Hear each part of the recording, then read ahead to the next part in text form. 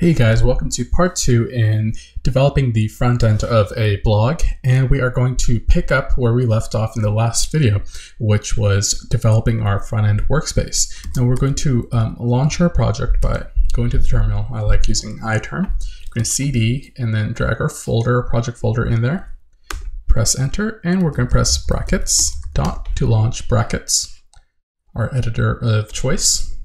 We'll see how we have everything here, and then we're also going to type in gulp and launch our live server. Perfect. Now let's go back to our design, and we're going to be showing you how to just simply lay out the markup of this blog. Now let's take a look at what is going on in the design. Now we have a mobile first design, and of course it has a mobile menu. It has this pick category drop down. When you tap it, you have these categories that you can filter out or filter to. Then you have your list of blog roles, and then you have load more. Then you have your sidebar widgets, and then you have your footer. And then as you expand, the sidebar goes to the side, and that's about it. And everything else responds to a wider screen size as well. Now, we have to figure out whether we want to use a CSS framework for the grid or just do a manual type of thing. Now, what I'm liking about this this layout is it's very simple blog roll type of thing. You have on the mobile, you just have a straight up list that goes down. On tablet, you have fixed with sidebar, and then you still have the list here, and then in the desktop version you have this list that gets split into two. And I think what we can do is we can just kind of create a simple CSS grid, and that way you'll learn how to use a CSS grid. And then I can also show you what it's like to use a very lightweight grid. Now let's do that right now. Now we have a Flexbox grid that's available to us. You can simply go to flexboxgrid.com, and this is a pretty lightweight Flexbox CSS grid that you can use. But I think it'd be kind of a better learning opportunity to kind of create a Flexbox grid from scratch. And this will give us the opportunity to create only the things we need to create, and then not have any of any other features kind of bloating up our code that we don't need. So let's go back to our workspace, and let's go to brackets and start cleaning some stuff up. For instance, let's go to our main CSS, and we can get rid of the background pink. Perfect. And go to our typography. Perfect. Now, let's just go to our index.html and get rid of this. And let's start laying out the markup for our header. Now, let's go back to Sketch, and we'll create the header, and we'll notice that there's some elements in here. Of course, we have the logo, and then the icon. Now, before we export these, let's take a look at all the other icons we're using. We have this icon, a comment, the timestamp, and I believe that is it. So what we can do is grab these, make exportable. Let's do SVG. Same for this. And same for our guy here, exportable. Do we have anything else at all? We do not. Oh, yes, we do. We have this arrow. Now, I believe I am using font awesome for this. So instead of exporting these, actually, we can go to fontawesome.io and go to icons. And actually go to get started. We need the link for the CDN, so I'll put in my email address and we'll get the code from our email. So we got the code and we're just going to put this in. Just type in font awesome, then put that in. Perfect. And now we'll be able to use all the font awesome icons. Now, finally, let's get started on our header. Let's open this up. And one thing we need to do is export our logo.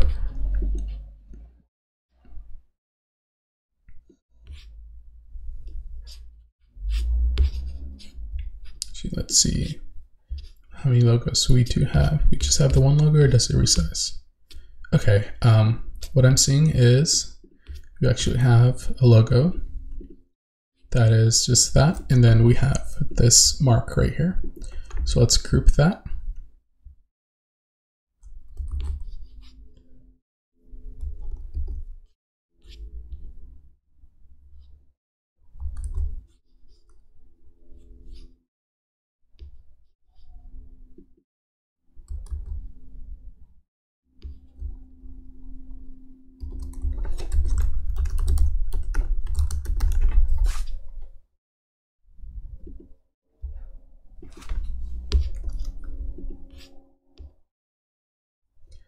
And let's go to our desktop. Let's jump app, and we're going to add a new folder called image and put that in. Perfect. Now let's return to our workspace. So now we have our logo with a banner that's going to be an HR and then a hamburger icon. And then as it grows, we'll have these links. So what we need to put in our header element is the logo, hamburger icon, and the links. So let's do that. So let's create a header. Let's cite header. I am using Emmet, by the way, which is a very, very useful tool that speeds up your coding.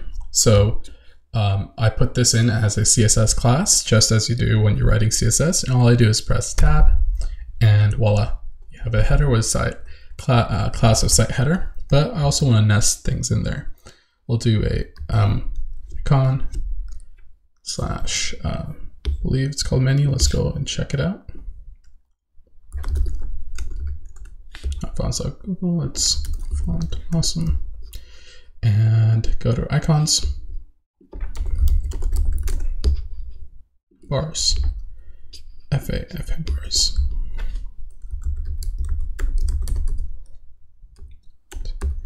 Site.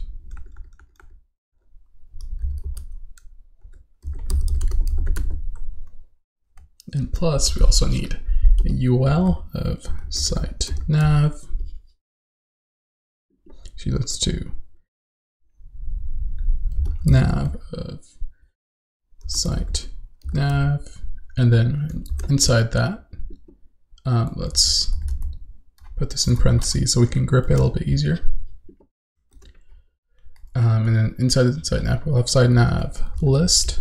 Then in there, we'll have li.site nav item.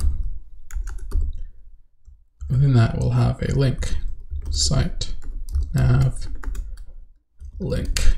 And we'll have, how many do we need? 4. And then we're going to press tab.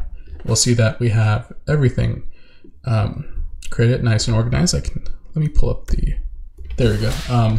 Increase the font size for you guys. And then we'll go down here. I'm just going to do this and move these about. Oops.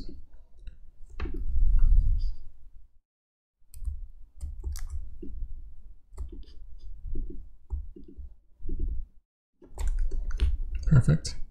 And we are just going to make this a little bit more tidy. And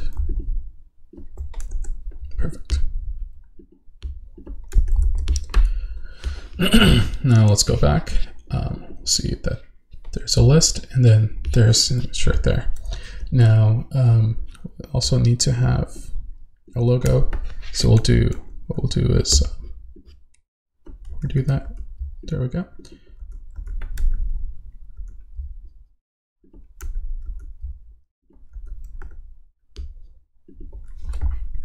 We'll do link site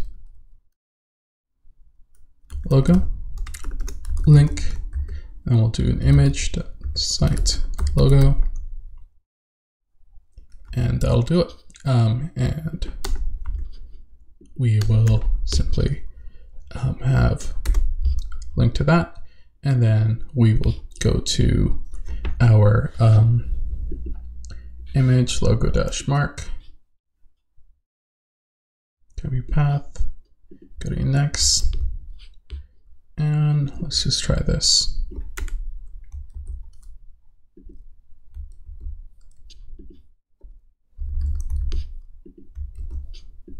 I think what we're missing is the path to compile the image folder in our SAS or in our gulp. Yeah, we're not getting images here. So what we'll do is we'll put in a image. So HTML scripts.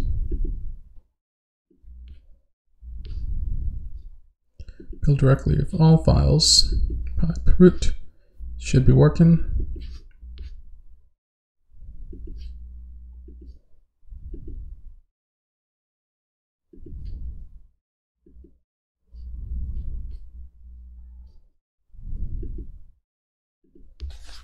Let's see.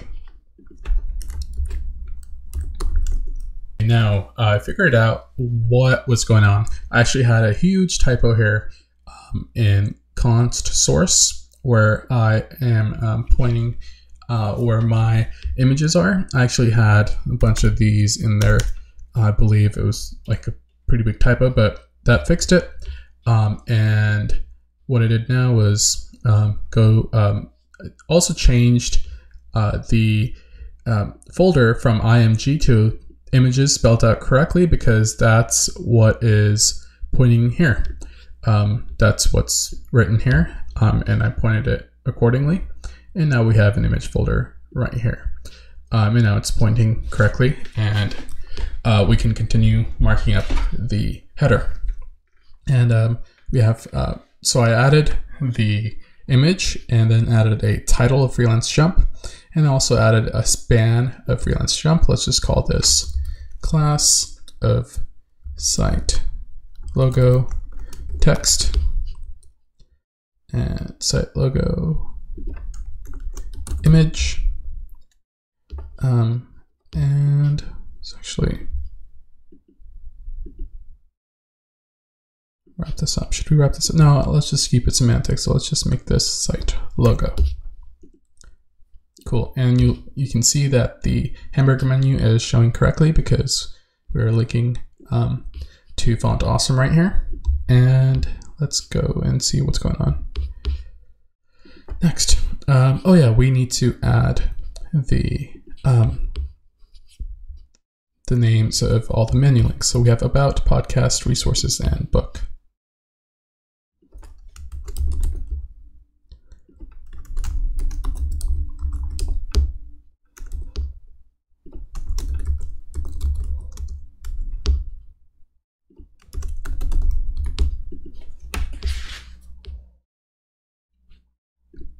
Cool. And now we also have our HR, which is our banner.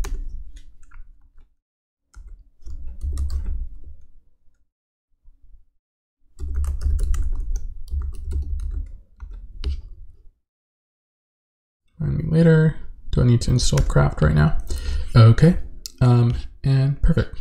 That looks really janky and looks like a site from 1992, but that's what we need to build right now, is just the pure content. Let's go back, and now let's focus on this stuff, the pick a category. So let's do that. we have a, what should we call it? Category mobile, because this doesn't show up on anything but mobile.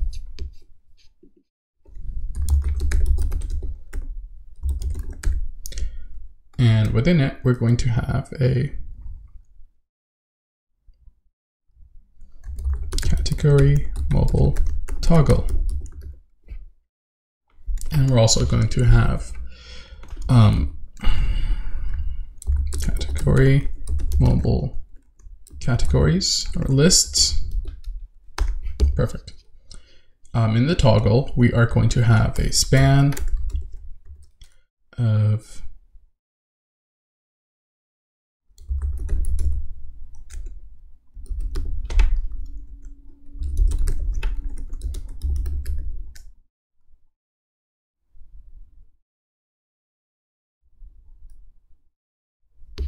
actually, let's do a P.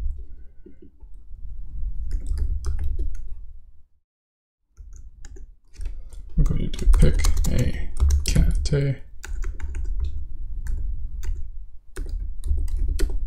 We're also going to have, let's go to Font Awesome again and go to icons and just press down. We need a caret F down right here. And let's just copy this.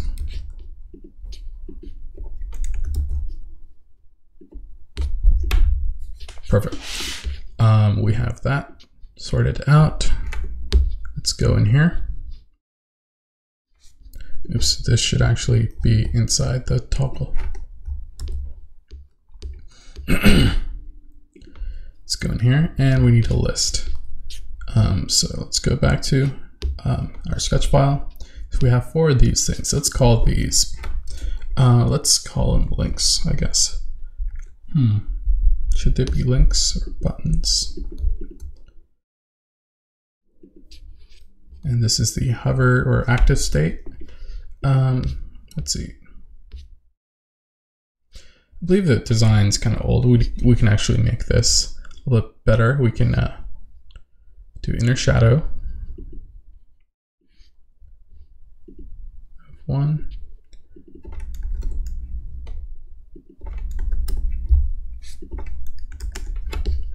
Something like that. I think that'll be a bit better.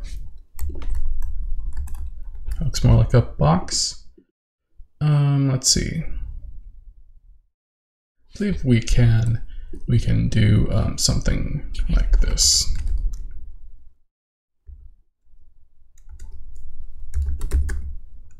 All right, call them divs.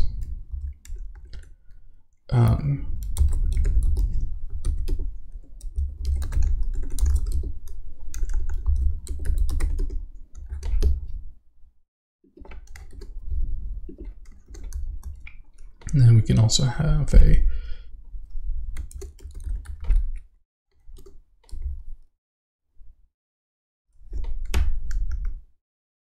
oops. Nice. I just need this. We can do 4. Perfect. And we can also add types before we do that.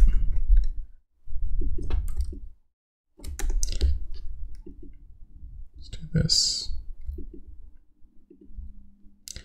I like making my code nice and organized.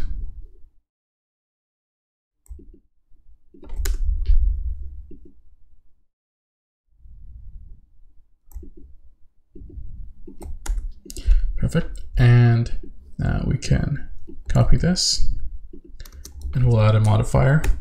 If you're not familiar with what I'm doing, I'm using the BEM CSS methodology, which makes it very easy to target certain elements in CSS and keep things nice and lightweight.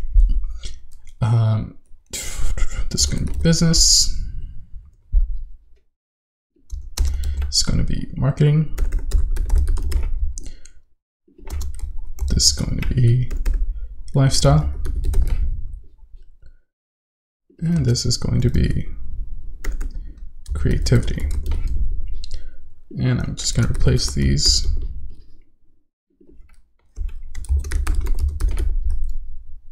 Oops, this is lifestyle.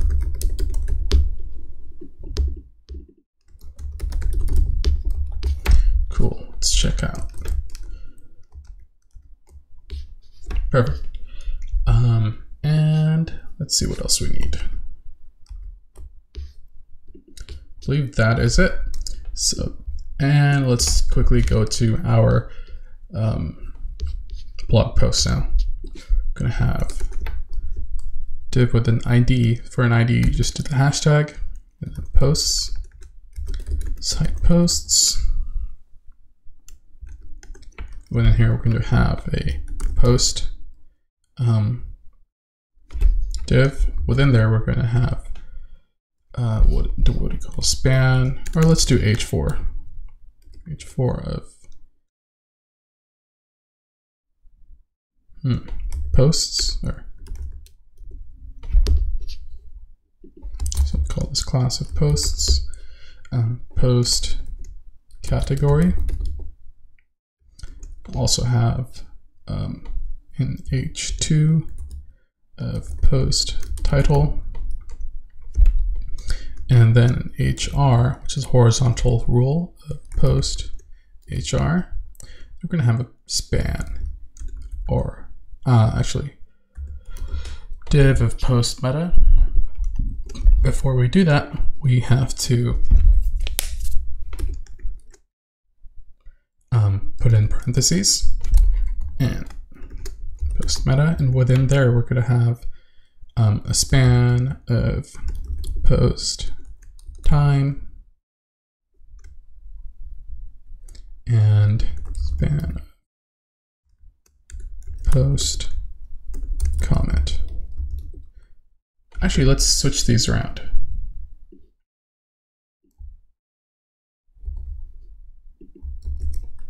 Because now that I think about it, I think comments come first, should come first, and then the time. And that's it. Let's do 2 of these. Nope, that wasn't the right way.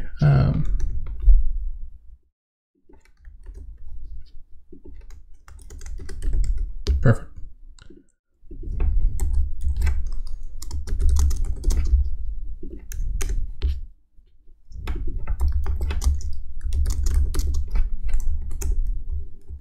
Sweet.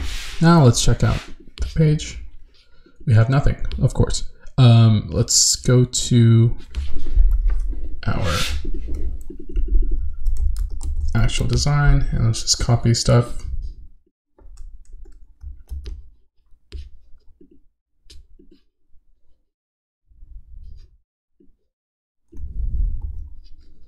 Title would go here. This would be business, HR, and then meta.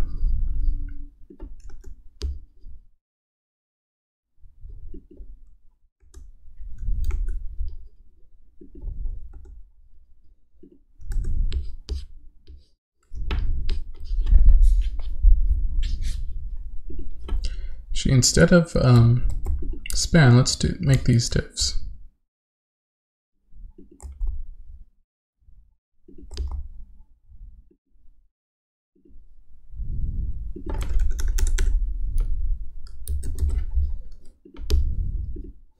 In here, we can have spans.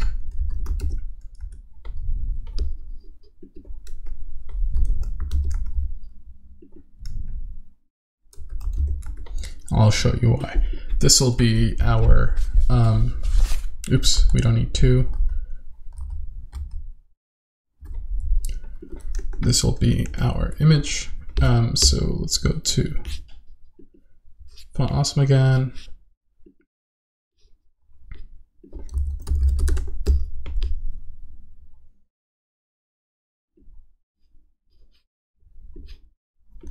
Copy this and do 0 comments.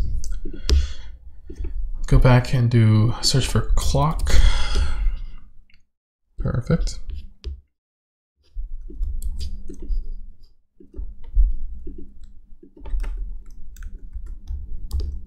And do January 1st, 2018. Perfect. That's what we need. And now let's look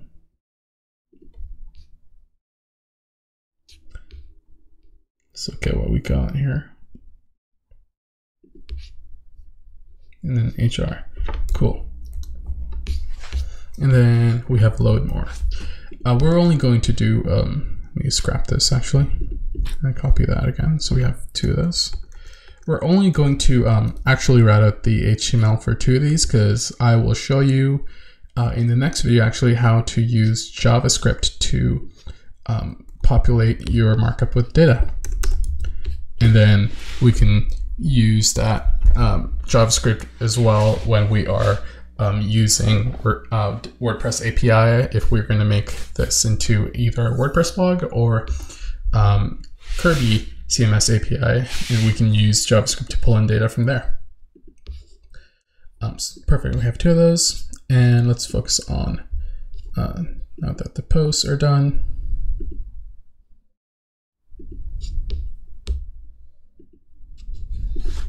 let's do a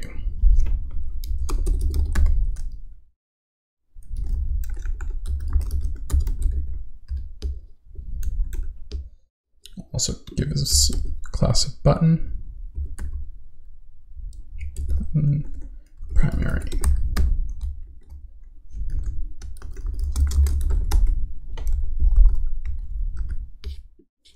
Perfect. And finally, let's add the stuff in the widget section area, or sidebar widgets. So we have first a free ebooks or resources thing. These 2 change, so let's just pick resources and then popular posts, ultimate freelancer guide, email opt-in area, and then our footer. So this is pretty straightforward.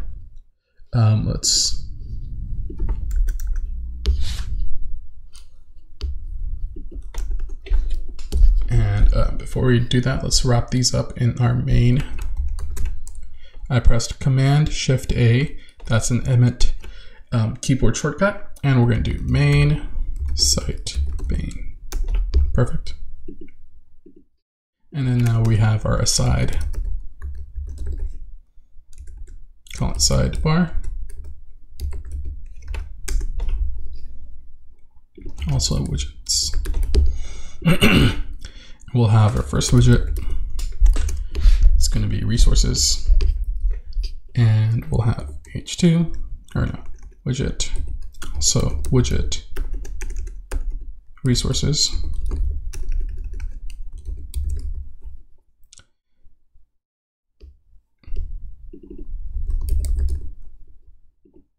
We're going to modify it's a completely different thing to do that. And within there, we're going to have an let's see, h2, okay. Actually, let's make an h3, it looks pretty small, h3. And widget title plus hr of widget hr, and then paragraph of widget description, lorem 12, and then a button of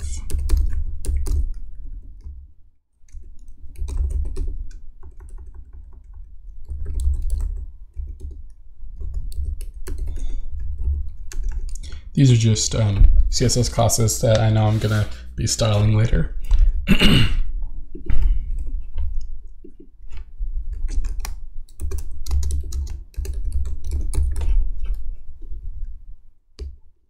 So button or widget button or CTA.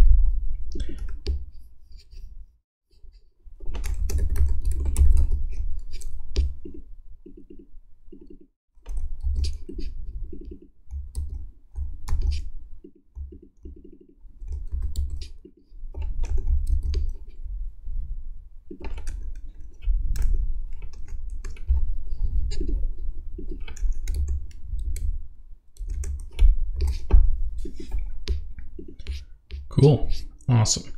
Now let's do popular posts. And I'm going to speed this up because this is pretty similar to this. I'm just going to be adding links to this because these are links to popular posts. And then the lower one, I'm going to add a class of center to the text, and it's going to be the same thing. So I'll just speed up this process.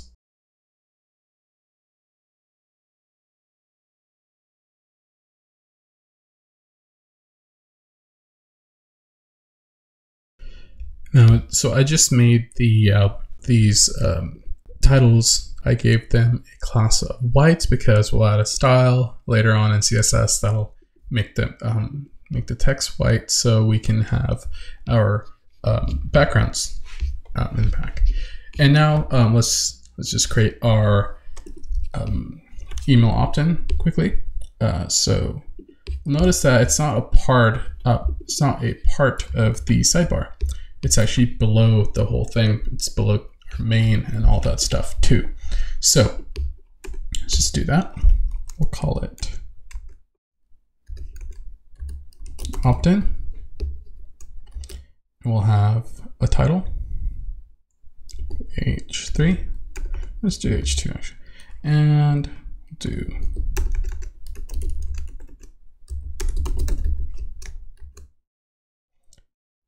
and we'll also have H3 of opt-in subtitle. Actually, we'll make these centered too.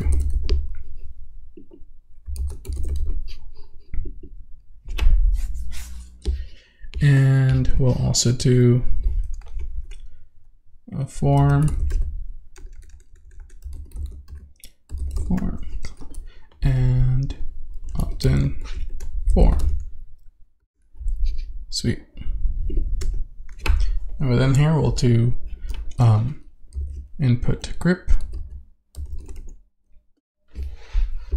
Let's see how, yeah, we'll do input group.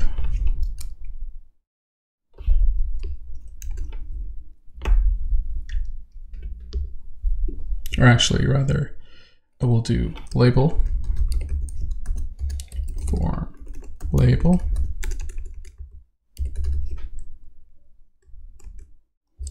and call this email. We'll have input dot form input dot form email. So we'll type.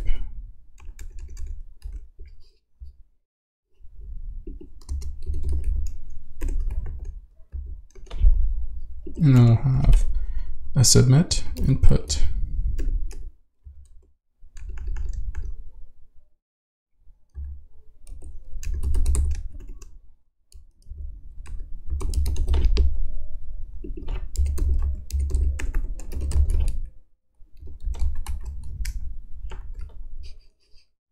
And it'll be the type submit.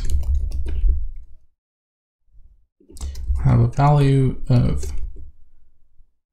sign up today.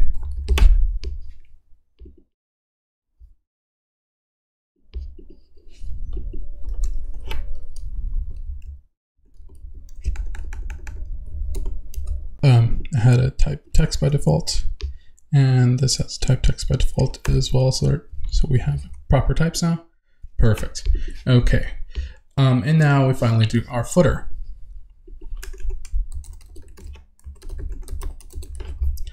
And let's go back to our design.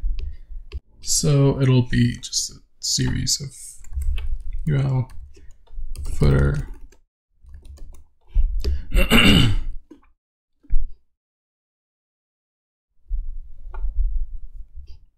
footer list,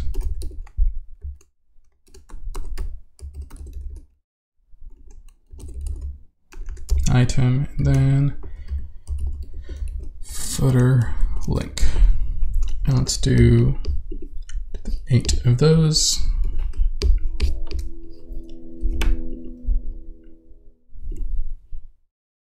Okay, And now we just need a bottom footer.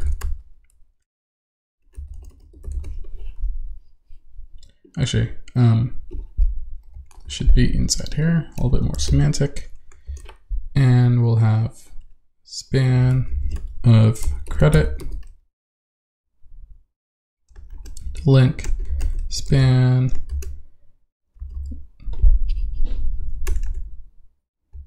of privacy, and then the link.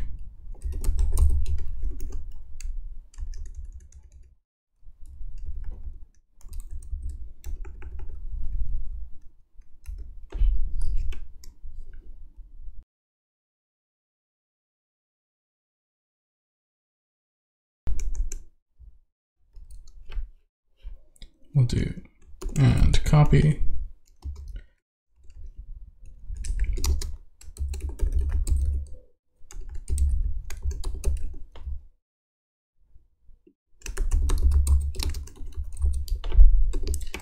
And let's check this out.